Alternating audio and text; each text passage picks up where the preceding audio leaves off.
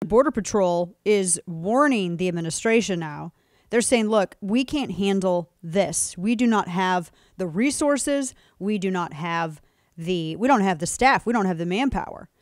We don't have any of that. Jason Jones is a former Texas border security captain, and they were talking about how there was a gun battle that broke out with drug cartels at the border. Now, this is not unlike the last time that I went down there in McAllen, and there were cartels that were firing a 50 cal over at border agents, and the agents had said, well, usually when they do something like this, they're doing one of two things. They're either, or maybe three things. They're moving drugs across. They're moving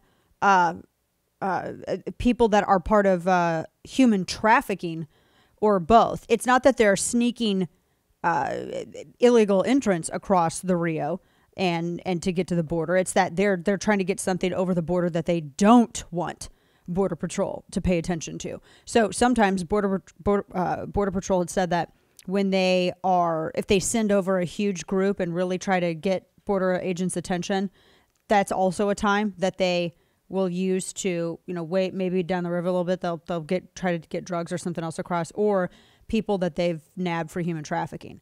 And Border Patrol agents said that, it happens with frequency.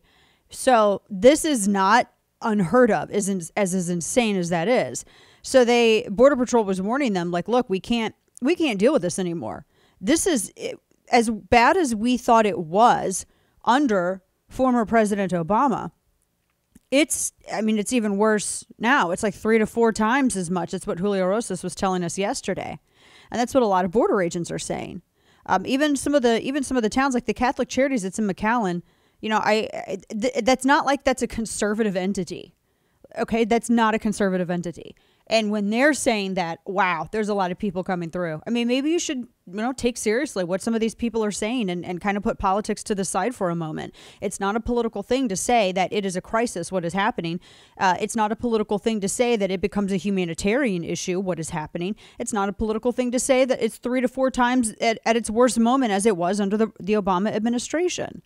So this is, and this was a border town that where 2 cartels have been fighting apparently for a number of years, and that's when they had their gunfight last night. And there was video of people were taking video. You couldn't really see anything, but you could hear the gunfire. It's just not. It's becoming more and more normal, which is insane.